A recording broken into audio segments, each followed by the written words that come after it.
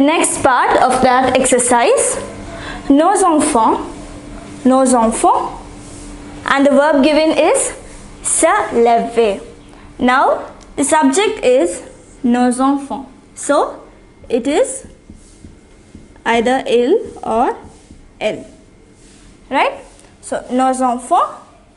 So for il or elle, ça remains the same, and the conjugation of lever is lève. Se lève.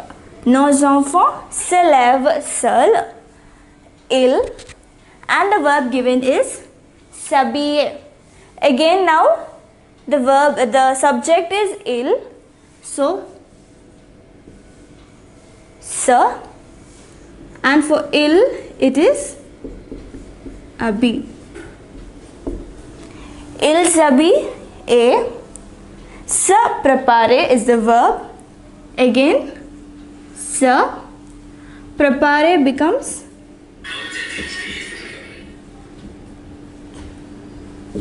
prépare. Se le matin, nous, and the verb given is se voir.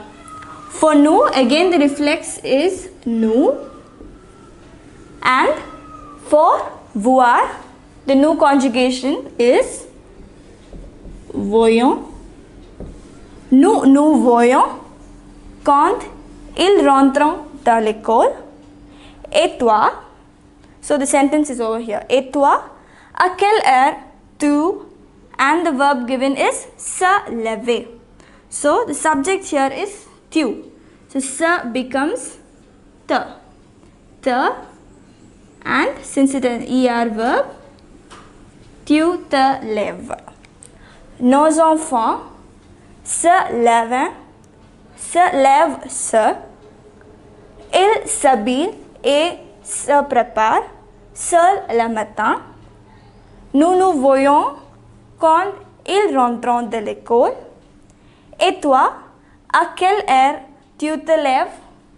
So now you know how to write the verbs with the reflexive. So you have to see the subject. Based on the subject, you have to write the reflexive noun followed by the conjugated form of the verb.